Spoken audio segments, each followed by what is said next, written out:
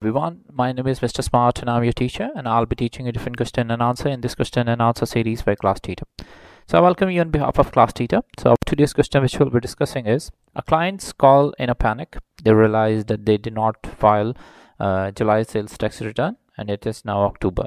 How should they be advised to adjust for penalties and interest and post their respective accounts using automated sales tax?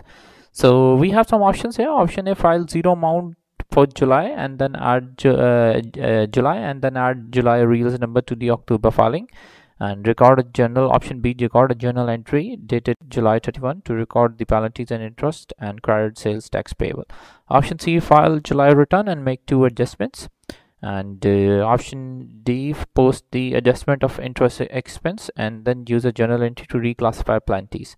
So the correct answer of the question is the best approach for advising for the client or adjusting entries for penalties, posting their respective accounts using automated sales tax is option C, file July's return and make 2 adjustments. So that's the correct answer.